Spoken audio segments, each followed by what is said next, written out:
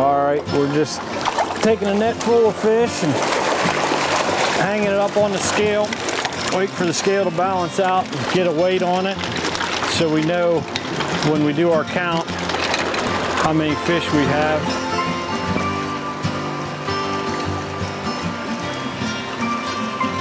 So that when we load the truck, like Friday morning, we have a trip going out, and it calls for a little over 1,000 fish. So by figuring out what the weights are, when we weigh them onto the truck in the morning, we can figure out how many fish we got going onto the truck. So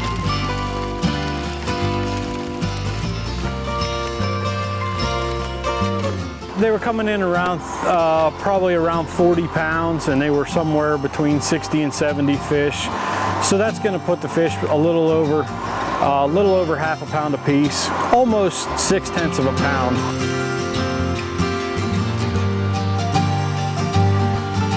We would need 580 pounds to give us our 1,000 fish.